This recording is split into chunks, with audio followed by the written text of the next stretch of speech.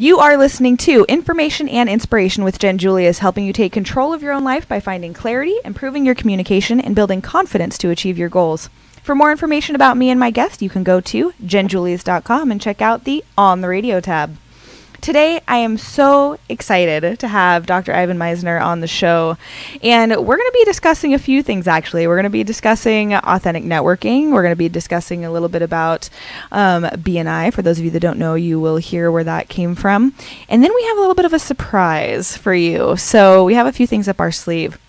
But I'd like to start off by asking Ivan, and also saying thank you so much for making the time to be here, but tell us a little bit about who you are, where you came from, and why you're so awesome. That's an interesting question. Yeah, I've done lots of interviews, Jim, but nobody's ever asked that question to open up with. Good.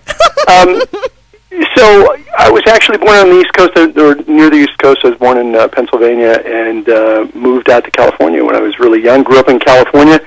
And grew up in a very, very humble setting. I mean, we were low-income family, but great parents. And started my business in Southern California, and the business has now grown to 73 countries around the world. It's really become my life. BNI, the referral organization.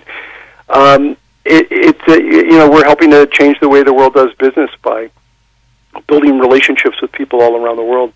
Why am I awesome? I think that was the hardest. I was trying to hold off from that one because I don't quite know how to answer that other than I think my strength is a collaboration.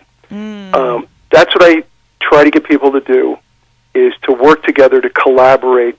I really believe that the sum of the whole is greater than the individual parts. Yes. That when people get together and they can work through problems, actually talk to one another, and collaborate, that magic can happen. And I see that every single day, and I've seen it for 32 years with BNI, that working together just achieves so much more. And I think that's probably what I have brought to the world is an ability to help people collaborate.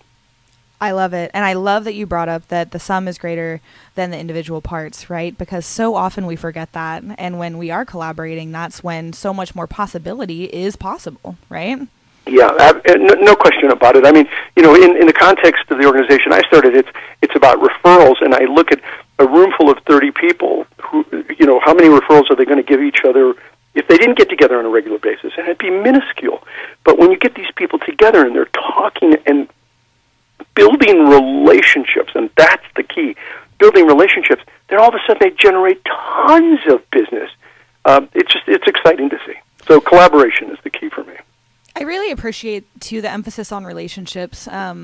So for those of you that don't know what BNI is, it's Business Networking International, and Ivan's actually the founder of that organization. It's an international organization that I've been a part of for 4 years. And it's interesting because when I joined, I wanted to join for personal and professional reasons. Like, yeah, I wanted to grow my business, but I also knew I had to make some changes in my personal relationships, too, if I wanted to be successful. And to be honest, if I wanted to kind of not only be successful in business, but in my industry, because I'm in the personal growth industry, and I wasn't necessarily running my own life very well at the time.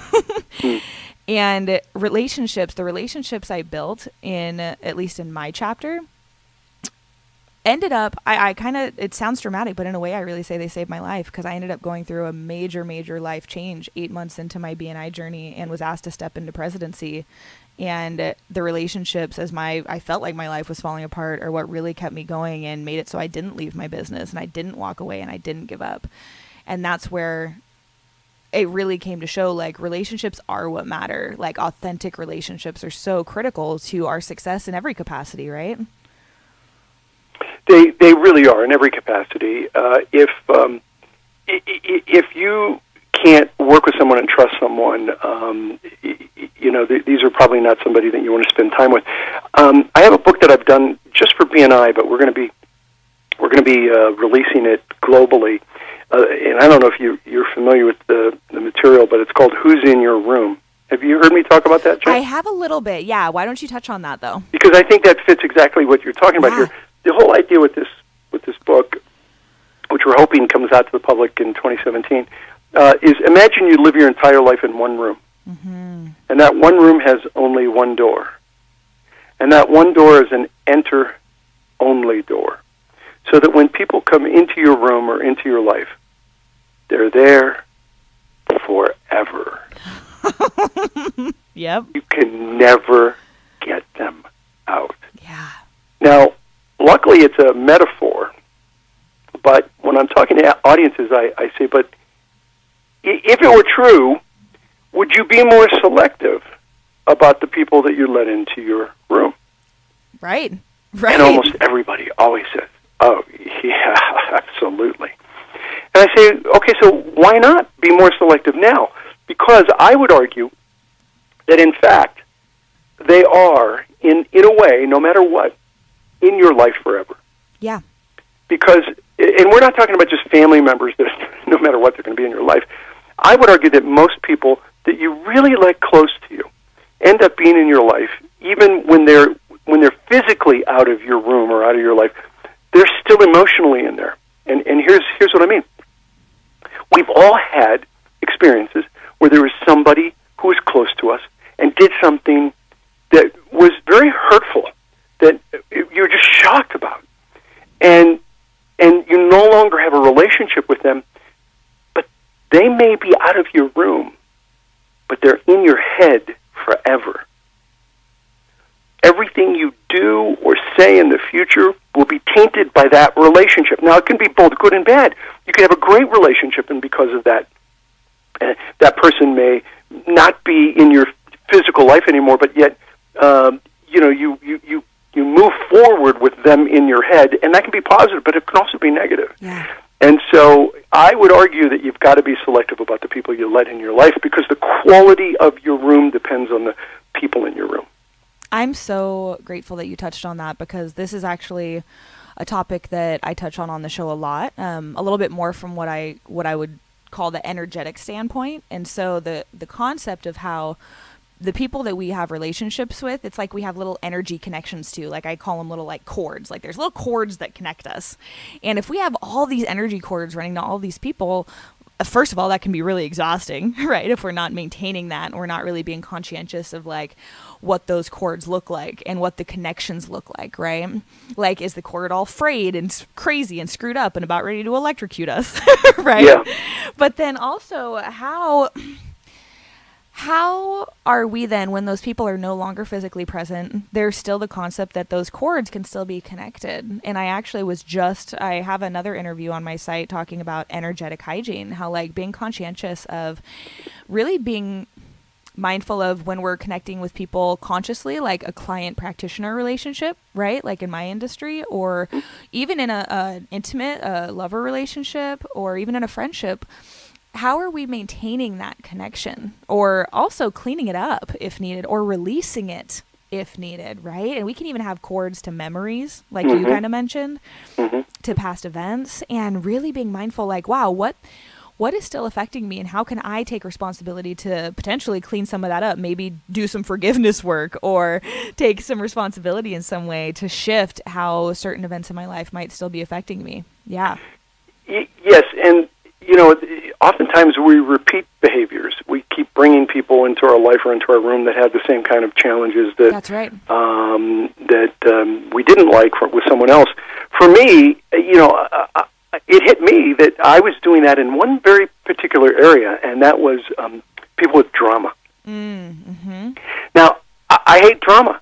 I'm not drawn to drama, but I kept, for whatever reason, because somebody had a skill set, and that was usually the case. They had a skill set that I needed to work with, wanted to work with, and so I would work with them, and I knew they had drama, and I knew they came to the table with drama. Yeah. And one in particular was like, yeah, I know this guy's got a lot of drama, and he always, but I can deal with it. And I brought him in to a project, got very close to him, and I knew he had this drama, and I thought I could deal with it. And then I realized, wait a minute, I'm struggling with this. I am dealing with it. I'm struggling with it. But nobody else is dealing with it well. I mean, very few people. And so he's actually ruining the relationships that I have with other people. Yeah. And And so I cut them loose. I cut them loose from the project, and all of a sudden things started to turn around. And so it's very important that you have an understanding of what your values are. That's right. And this is the core to the concept of who's in your room. What are your values? And then what you need to do is have sort of a guardian in your mind. It's your conscious and subconscious mind that then screens people based on those values. Is this the kind of person that I want to work with, that I want to have a relationship with, and do their values blend with mine? They don't have to be the same values, but they can't be completely incongruent, because if they're incongruent, then you're just going to have conflict. Oh, I'm jumping out of my seat right now. This is...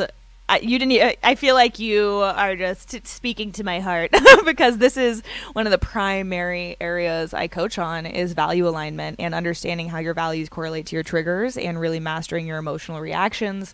And values are so critical to all relationships, right? Right. Intimate partnerships, business relationships, friendships.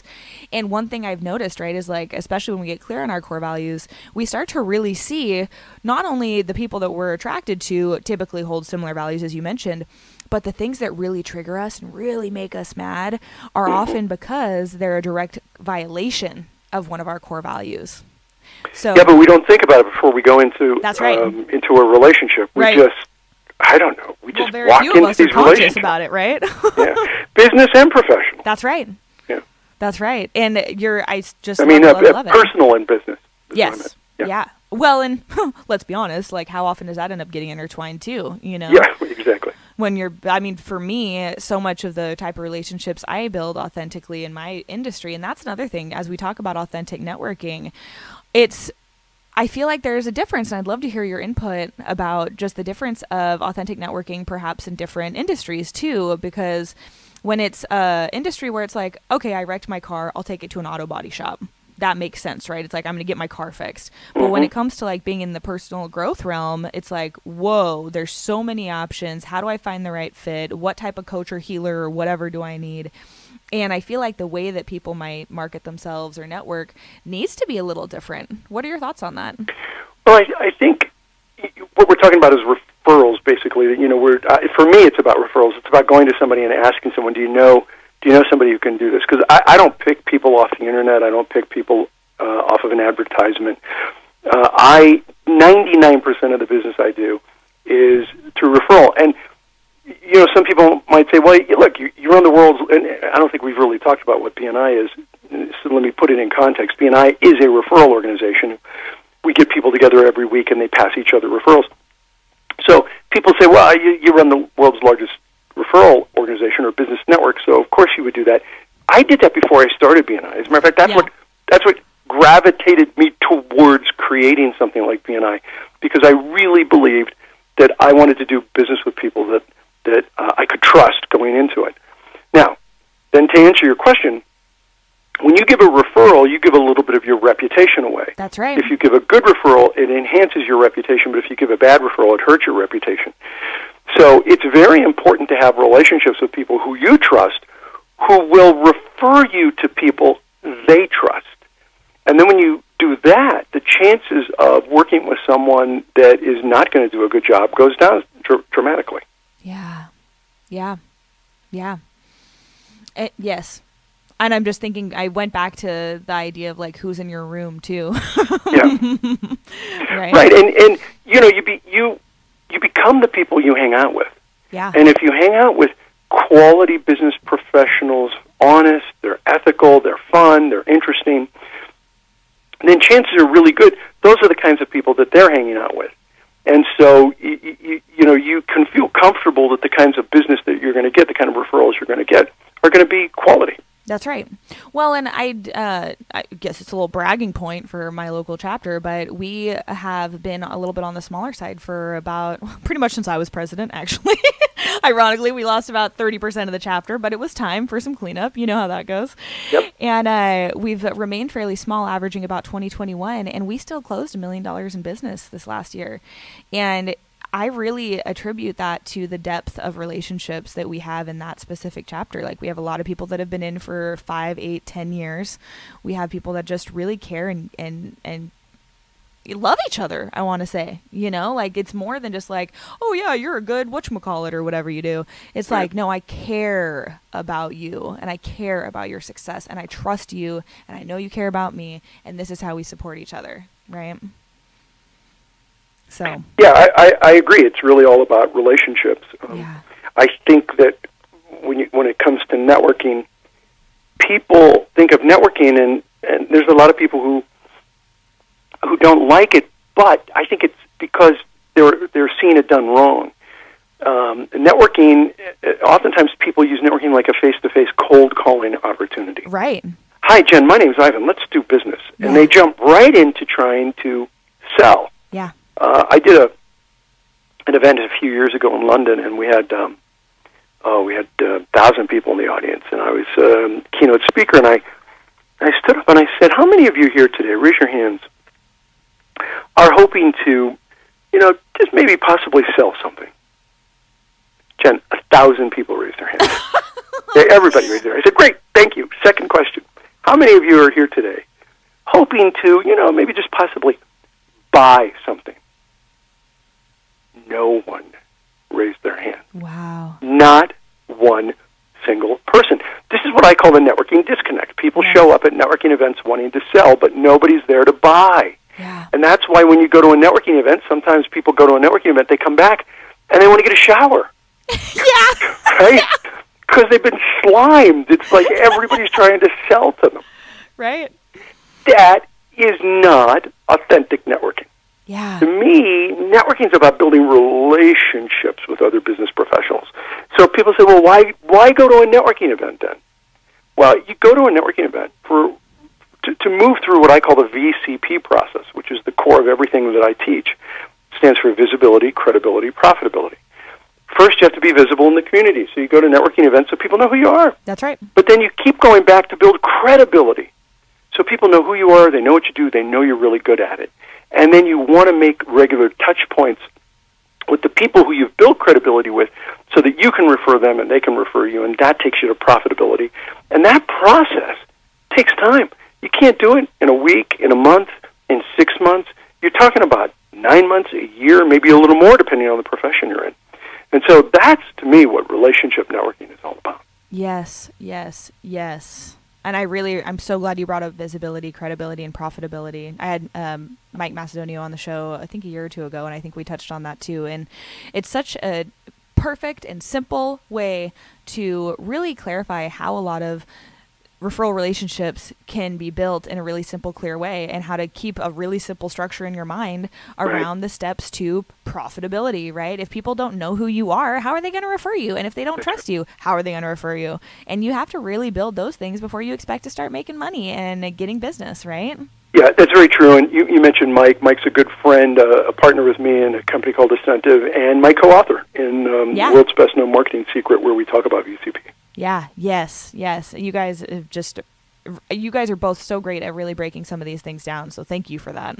Yeah. So, okay, awesome. So anything else that you really want to share about authentic networking? Because I know that we also have something up our sleeve that we want to transition to that's connected, but a little different. Yeah, you know what? I think the most important thing that I could tell your listeners about networking is that networking is more about farming than it is about hunting. That it's about cultivating relationships with other business professionals. It's not a get-rich-quick scheme. Right. It's a way to build a solid foundation for a long-term successful business. And I understand why a lot of people don't really do it well. And oftentimes people who do think they do it well don't, because they're basically just doing that face-to-face cold calling. They're trying to sell. I think people struggle with this because we don't teach it in colleges and universities anywhere in the world. It's just not taught. That's right. And so what happens is people just meet each other, they go into sales mode instead of relationship building mode. And I think one of the most important things I've learned in the last 32 years of running the world's largest network is that it's not what you know or who you know. You know the expression, it's not what you know, it's who you know? Yeah. It's not what you know or who you know, it's how well you know each other. Yeah. That really counts. It's about going deep and building that relationship. That's when you're going to build a powerful personal network. Well, and I feel like I need to get on my soapbox for a second about authentic relationships, because I was actually on a panel about authentic relationships last year. And it was very fascinating because the 4 people that were on the panel, 2 of them were coaches, and it was me and another one of my coach friends. And then the other 2 were more in like the actual like really mainstream business realm. And our approaches around authentic networking were quite different. And one thing that I kind of took away from that was, I'm trying to stay PC, but whatever.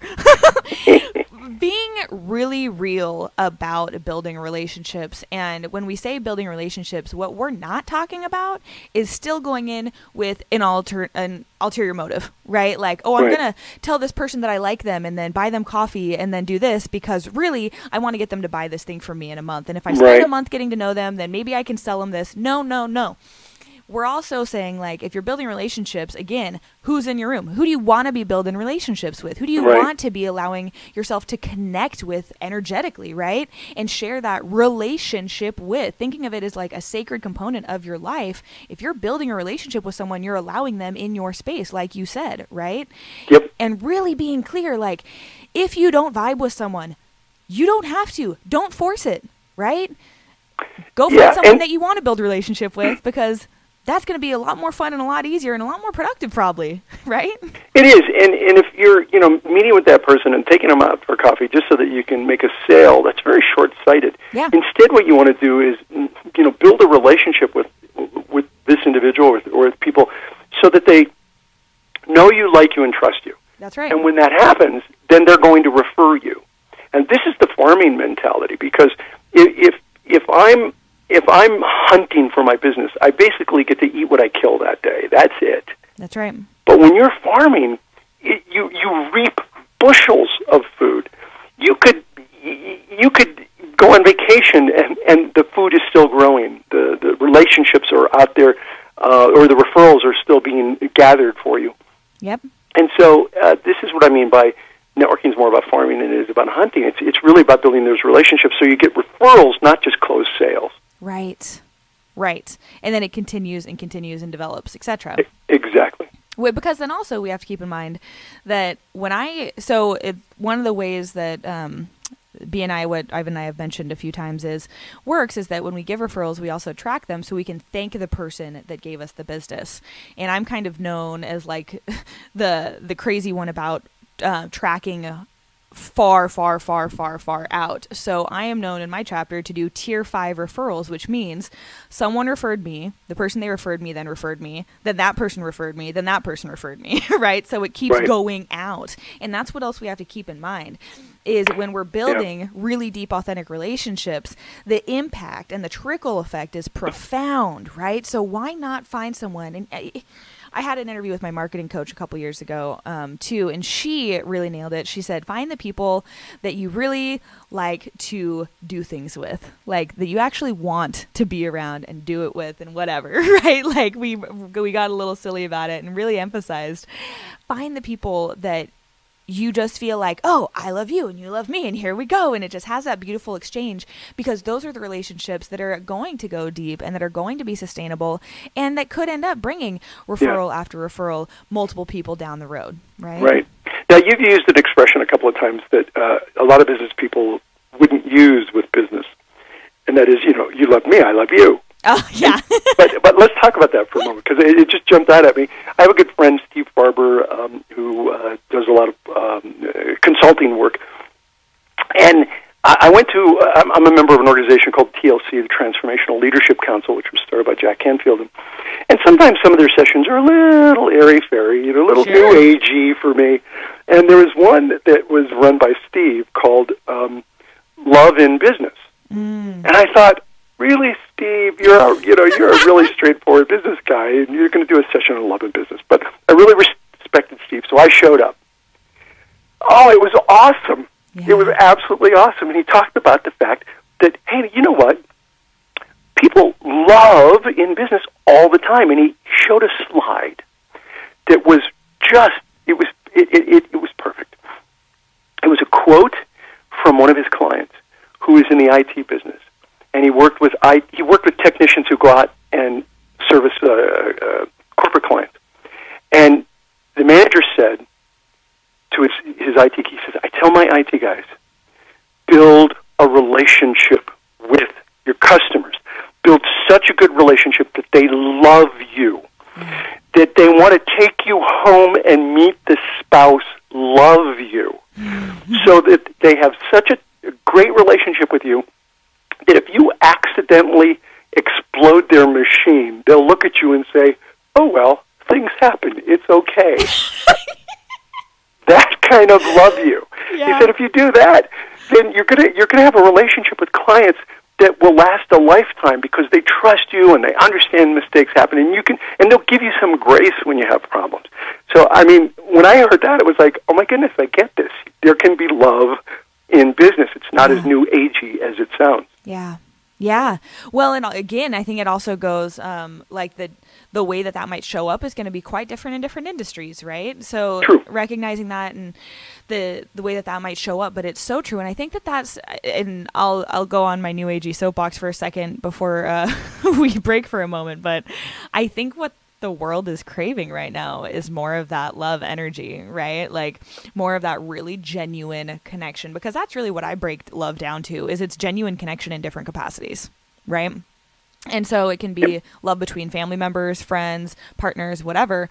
But I just love to love, and I really feel like I have a deep-seated love for so many of the people in my chapter, in my BNI chapter, and so many of the people in my network, and my clients. I mean, I'm in the personal growth industry. There's a lot of trust that needs to be built, and with trust often comes deep-seated emotional connection, right? Yeah.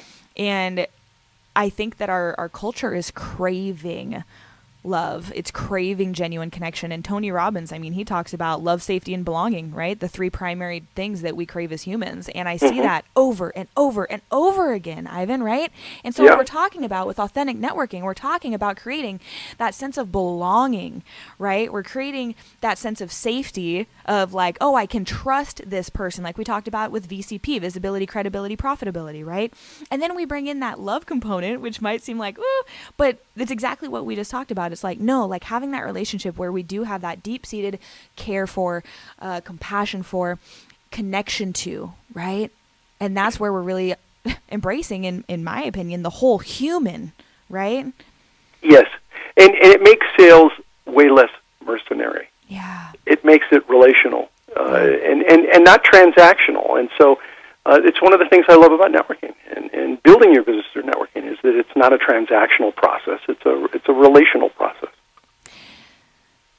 With that, I'm curious because I think that's going to be the perfect segue to the concept of a relational process and how we're going to transition into an authentic health standpoint too. Authentic networking, authentic health. We're talking about authenticity a lot today. And you and I were chatting earlier and we're like, you know what? Let's get a little crazy. Let's go a little bit off the beaten path today, because that's what I typically do anyways on my show. I would love to hear about some of your journey in the last few years around your building of a new authentic health pathway, because you've had some stuff. So I'm going to throw it over to you and let you share what feels right and true for you today. Yeah, so I'm sure people are wondering, how does health fit with networking? But I mean, I can tell you how pretty easily. If your health is affected, you can't do business. Not do business at 100%. That's right. And so, health is obviously an important aspect of your life. And I wrote an article that started getting me to write about health. Wrote an article a few years ago about the C word in the C-suite and how an executive or an entrepreneur handles cancer when you're running a company. So about almost 5 years ago now, I was diagnosed with prostate cancer. And I was told that I had 6 months to make a decision on what kind of surgery. So it wasn't a real fast-growing type of cancer, but there's no question about it. I had 6 months, and I needed to do my research to pick out what kind of surgery or radiation, chemotherapy, what it was I needed to do or wanted to do. And I got to tell you, I was very much a Western medicine kind of guy, and holistic medicine was voodoo. And my wife, God bless her, she had a completely different position on that. And so she kind of talked me into trying something out on an interim basis, because I had 6 months to decide what I wanted to do. And she said, look, what do you got to lose? Let me take you to a center. We went to a Center for Advanced Medicine in California, and she said they're a holistic approach.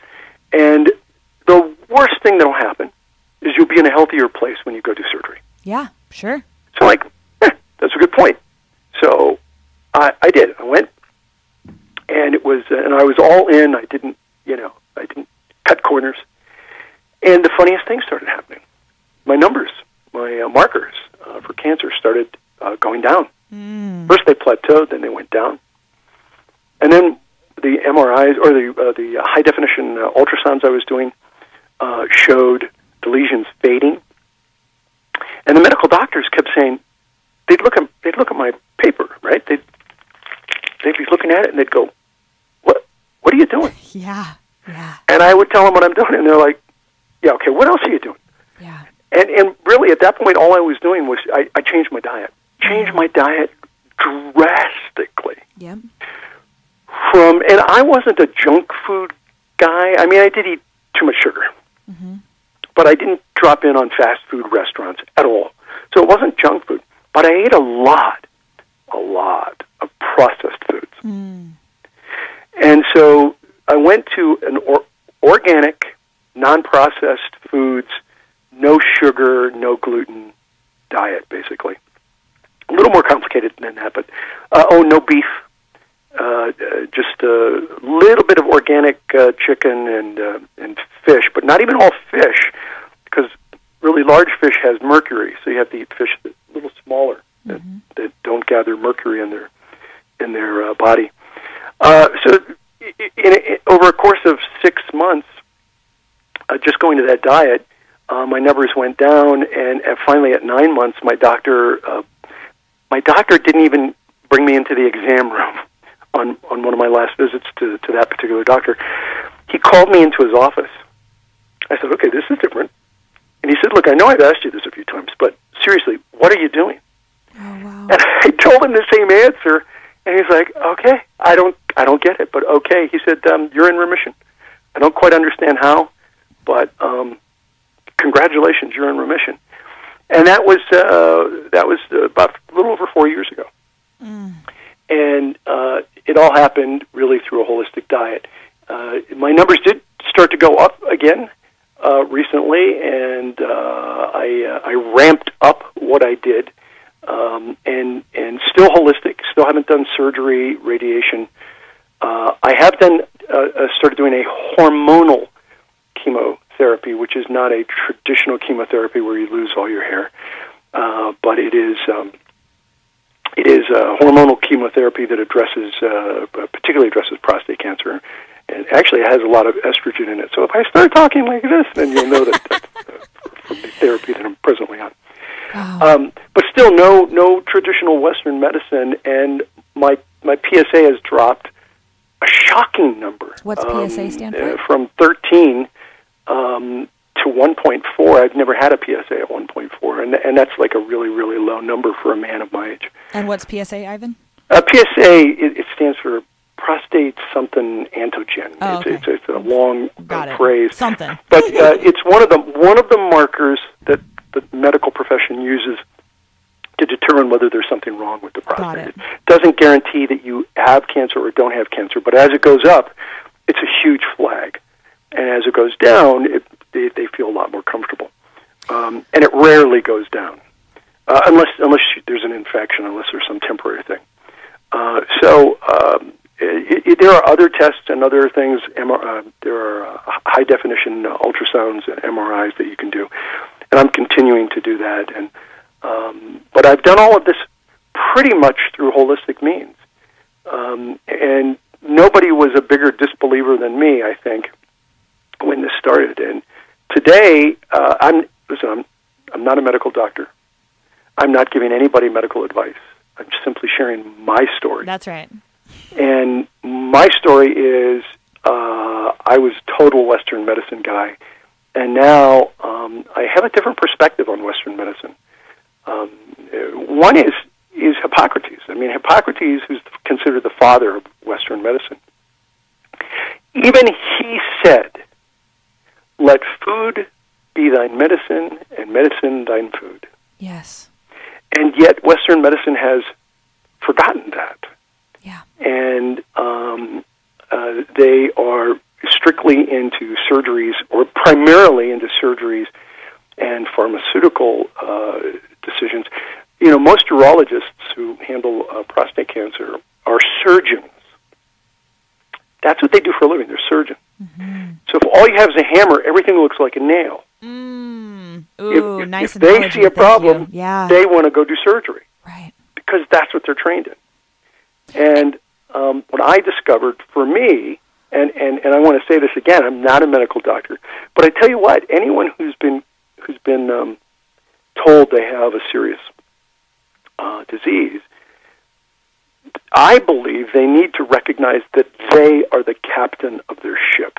Do not let anyone tell you or convince you what to do. You need to make that decision, and the best way to make that decision is to get as much information as possible, get as many opinions as possible.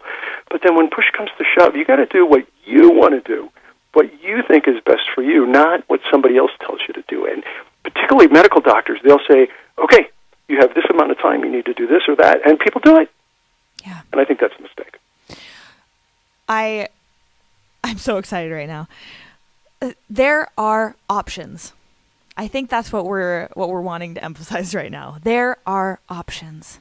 And what we are not saying, we are not placing blame. We are not saying that, like, doctors are bad, you know, like you just said, this is just your experience. What we're saying is, I love what you just said about if you've only been given a hammer, everything looks like a nail. Is that what you said? Yeah. If all you have is a hammer, everything looks like a nail. So if someone is trained in one particular thing, then that's what their expertise is, and that's where they go to. And that totally makes sense, and that's why we have experts. We're so blessed right now, actually, that we have the opportunities in our culture, especially in America, to have, well, some choice. And I think that Western medicine, as you said, is still the emphasized one, but more and more education and awareness is coming out around the other side of things that you're talking about. Holistic healing or Eastern modalities. Acupuncture is now covered under some insurances, right? How amazing is that? And this is something that I get so crazy about, is that there is no one right answer, right? So when it comes to anything in the healing realm, we really have to get clear about our unique situation, our unique body, what we're really feeling called to as part of our healing. If you're crazy afraid of needles, I'm probably not going to recommend you get acupuncture, right? Yeah. But guess what? There's all kinds of other modalities that you can go utilize that incorporate body work. That's a huge part of healing, right? And then we talk about diet and just diet in general. Let's say that you're not even sick, right? You're just trying to figure out how your body operates. Guess what? You need to figure out how your body operates. Period. Not what everybody else is doing. If your friend eats meat like crazy and that seems to work for them, that doesn't mean your body's going to like it, right? No, and you bring up a good point, though, with going back to the diet issue. I had a very interesting side effect from my change in diet. I dropped 45 pounds in 3.5 months. And I did nothing but change the kind of food that I ate.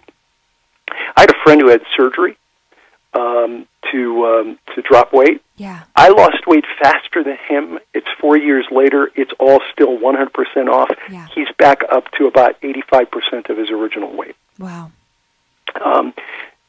Surgeries don't always do what you hope. They may do it temporarily, but not oftentimes not permanently. Yeah. So I have stuck to this, non-processed foods diet. Dr. The book, The Blood Sugar Solution, Dr. Hyman, has a great phrase that I really like.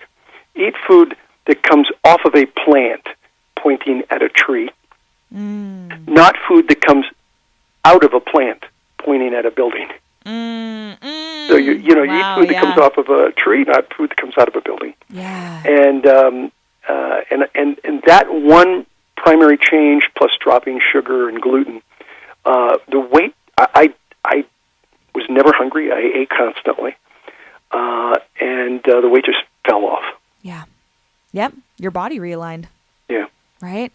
And then also, thank you for letting us talk about this today too, because my pleasure. And I've got a website at the end of the show. Maybe I can throw it out there. Yeah. We're not selling anything. What I do is I just talk about what I did and give resources for people to go to. What's the website? Just say now. MisnerPlan.com. Perfect. MisnerPlan.com. As a matter of fact, the opening video is my wife and I at my lake house where I'm at right now. Perfect. So I'm just so excited that we're talking about this because it really does connect back to I keep bringing it back to authenticity and individuality. I talk a lot about individual truth on a lot of my shows for people that listen regularly, and this is an area where that point remains when it comes to our health, when it comes to our healing in any capacity, whether we've had, let's say, some form of emotional trauma as a young child and it's still haunting us in our adulthood. Finding the right healer. I talk about the match a lot, right? That research shows that the most critical component in benefiting from a therapeutic relationship of any kind, whether it's a therapist, coach, etc., is simply the relationship. It's not the modality. It's not the year's experience. It's the relationship that helps promote healing. And I saw that growing up. I had 3 different therapists in my young 20s, early 20s, and 2 of them were amazing. And one of them was horrible, not because she was a bad therapist. It was because she was just a really poor match for me and where I was at in life. And I actually ran into her in the industry. We were kind of working in similar industries a few years later. And she was great, but she just wasn't a good match for me the few years prior with what I was going through. And that really solidified for me that concept of the match. And we talked about this in building business relationships, the match, the connection, being authentic, letting it be okay that we're not going to get along with everyone. Well, now let's translate this over to what we're talking about now. Knowing that your body is a unique instrument, your body is a unique vessel. Your health and your healing will be unique to your individual journey, right? And so understanding that just because you go to one expert who offers you one solution, that does not mean that is necessarily the answer for you. And this is the challenge that we are currently in, is feeling like our options are limited, and they don't have to be, right? More and more information is being brought to us on the internet, which of course it's hard to filter through that too sometimes, right?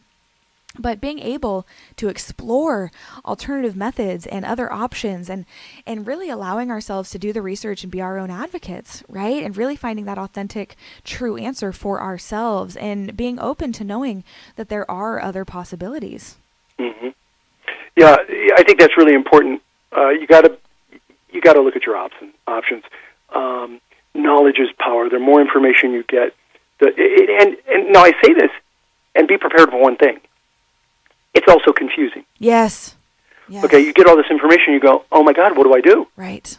Now I'm more confused than ever. Just keep looking over the information, talking to people. I found that there were times where I was completely confused because I got so much information, but that the deeper that I went in that information, the more certain solutions seemed to rise in my mind. And in other cases, I spoke to men who had been through prostate cancer. And it's really funny, I would say the majority of the ones I spoke to were fantastic for me, but for a reason that you would never guess. And that was, I listened to their story, I thought, okay, check that one off. There's no way I'm going to do that. You know? I'm not kidding. Almost every one. There was like 1 or 2. So I thought, okay, let's pursue this. But almost every guy I spoke to was like, and they all had tried different things. I'm like, oh, there's no way I'm going to do that. That would be my last resort to do that. And so it not only tells you, doing the research not only helps you think about what to do, it helps you solidify in your mind what you don't want to do. That's right. That's right. And that actually brings me to another topic. Yeah. Or not another topic, but the concept of belief too. And sometimes and I'm not saying that any of what we're talking about right now is the placebo effect, but the placebo effect is a phenomenon that really mystifies a lot of people, because basically the concept is that you do something that's not supposed to work, but it does work because the person believed that it would work, right? Right. How profound is that? And that's where it kind of comes back to, again, like the power of belief, the power of our mind, the power of what we kind of attach to and believe in and trust. And I think, again, like you said, like if it didn't feel right, you were like, nope, not doing that one. And good. I'm glad you didn't force yourself to, right? You kept searching until, and I like to bring things back to like maybe our intuition, our gut instinct, like, oh yeah, that feels right, which is also how we often build authentic business relationships, is like, oh yeah, I like that person. They feel right. Like I want to build the referral relationship with them or whatever. The same might go for other big choices we're going to be making, like, I don't know, our life partners or our business partners, or hopefully our health choices, right? Like there's even a concept called like intuitive eating, where you're really tuning in and listening to what your body's craving, right? And there's even things that tell you that you can research that if you're craving this, your body might be low on this. Like our body is giving us messages all the time. That's what it's wired and tuned in to do. Yes, that's true, but don't get tricked, right? Because your body, the way particularly processed foods are made, they're made to make your body crave things. That's right. So that's exactly what I was leading into. Thank you. Yeah, and so you want to listen, but you want to listen not only with your feelings, but with your head at the same time. Because there really are foods that they're almost, I mean, they're not a drug. I don't want to compare it to a pharmaceutical, but they have some of the same kind of similarities, where they're drawing you in and you crave that food. Oh yeah, there's a whole, I mean, I was actually just presenting something on this last night around the issues that we have now with eating as a way of like emotional satisfaction, filling a void, how it's become a kind of a drug of its own. Right. The way that that chemicals are released in our brain when we're eating, especially for emotional satisfaction. Like this is a real deal thing. Right. Yeah. And then also sugar has a hormonal effect on us, right? I actually was just having a conversation with someone not that long ago about how we had to get really real about why he wasn't able to get off Pepsi and Snickers. And I'm like, well, let's talk about it. Everything we're doing is meeting a need. Everything we do is meeting a need. And I said, what need is this meeting? Like, what does it do for you? He said, honestly, Jen, he said, it gives me confidence. He said, that kick I get is the main thing that's helping me feel confident right now, because he was struggling. And I'm like, you know what? If that's where we're at, like, let's validate that. What else can give you confidence? Let's have 3 tools. Let's hope that you use the first 2 and maybe not the pop so much, right? But let's be real about it. Like, what need are you meeting by making the choices you're making right now, right? Right. For me, I was meeting the need of ease. Yeah. You know, it's easy. I didn't have to mess with it. Eating the way I am now really takes... Sure. It takes thought. You got to really think about it, and when you run your own business, sometimes it's easy to get into a decision fatigue, where you just don't want to have to make any decisions. Let me just pop this lean cuisine in, and I'll eat that. And so it's a little more effort, but the results are amazing. Well, in the flurry of busyness, right, and of stress, and we had mentioned a little bit, like, you said that your life was a little extra stressful back then, too, when we were talking before the show started today. Yeah, way off the charts, crazy stressful. Yeah, and, I mean, how do you feel like that had a pretty strong correlation to developing some health challenges, or your eating patterns, or whatever? Well, the eating patterns, probably, yes, because it was just easier to just pop something in a microwave and rather than cook it. Sure. I used to joke that I couldn't cook. I would burn water, and it's probably true. I couldn't cook. Now I can at least get around a little bit in the kitchen. Right. Luckily, I have a wife who is an amazing chef. So, and she loves to cook. So most of the meals she does, and she's really the architect behind the Misner plan. I was under a lot of stress a few years ago, and less so now. And that's a conscious decision to put myself in a position where I'm in less stress. Yeah. So that was a movement on purpose. Well, and I'm really excited because Western medicine is really starting to embrace the concept that, like, oh, wow, stress seems to be one of the causative factors in all kinds of diseases. How about that, right? Like, it's really being validated. And our Western lifestyle has just heightened and heightened and heightened the amount of stress that we carry on a day-to-day basis, where almost like if we're not under pressure or stress of some sort, it's almost uncomfortable, right? Yes, stress and food. And, of course, food could be stress could be, a trigger, as you were saying, for food. But definitely food. I mean, there's a study that was done a number of years ago called the China study, and one of the things they looked at was that men in much of Asia, prostate cancer is almost unheard of. Oh. It is extremely rare. Wow. And they looked into the diet, and the diet of most Asians, particularly in China, was, very high vegetarian, low meats, fish, and that's one of the reasons that they believed that there's very low rate of prostate cancer. Similar with the Mediterranean diet. I particularly like the Mediterranean diet because there's always a little red wine included. Let's be honest. Yeah.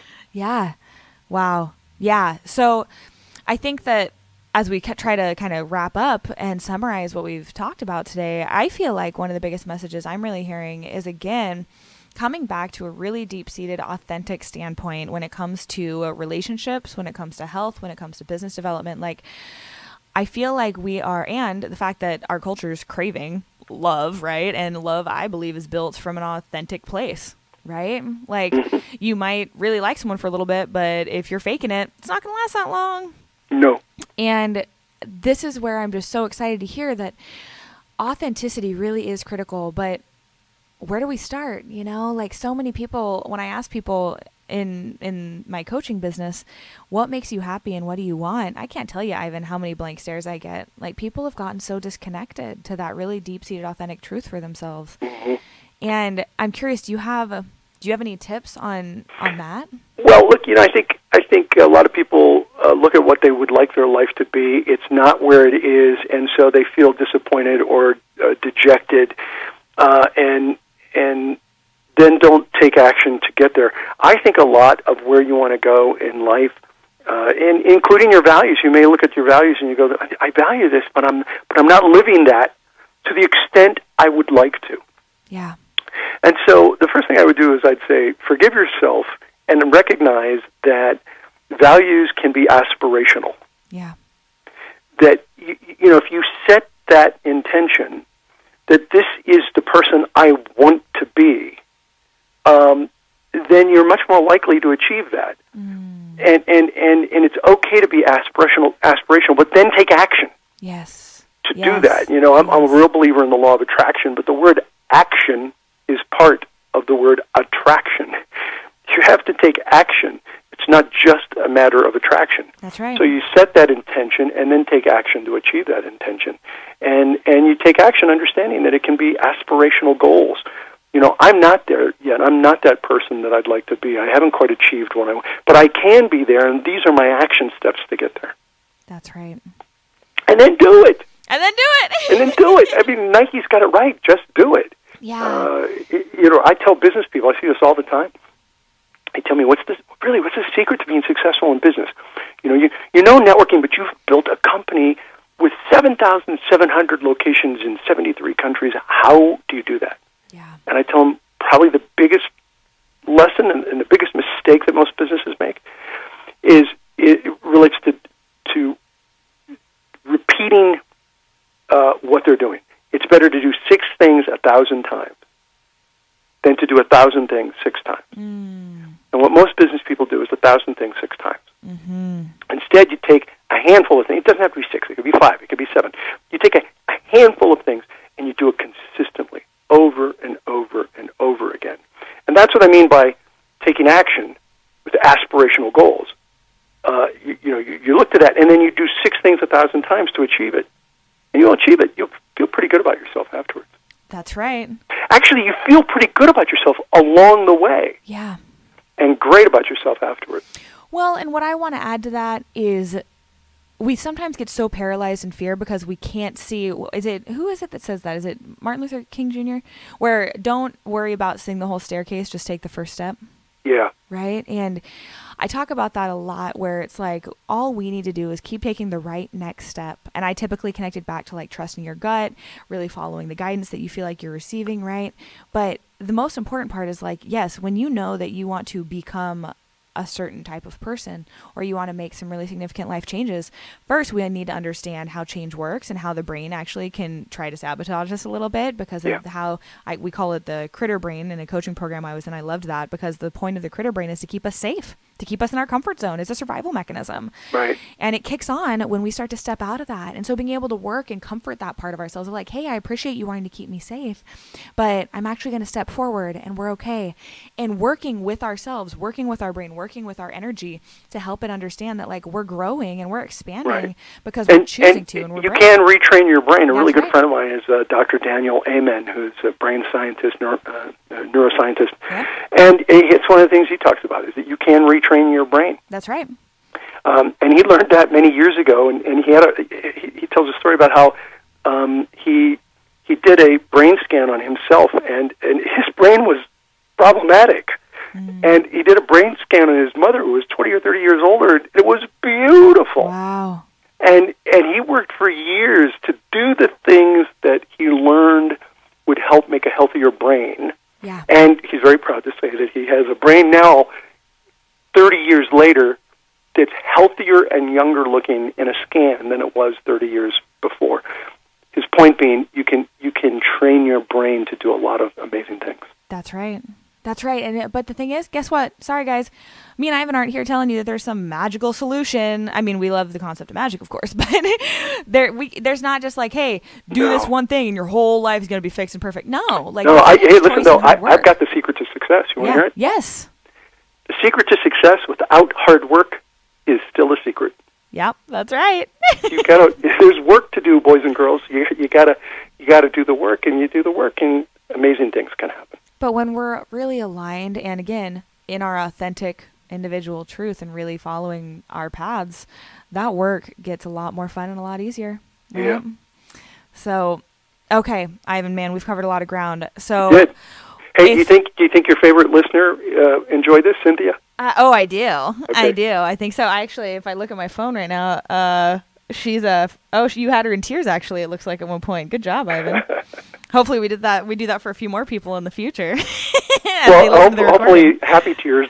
Oh, yeah. Oh, my gosh, what kind of guest did you bring on today? No. I think it's because but like I said, Ivan, people are craving this. Like they're craving, we need this to be incorporated more into the mainstream realm too of business, of like authenticity, really getting clear, really allowing yourself to make choices that are for your highest good, for your health, for your development, for your business, for your family, right? Really allowing yourself to get really clear and really aligned with what is right and true for you.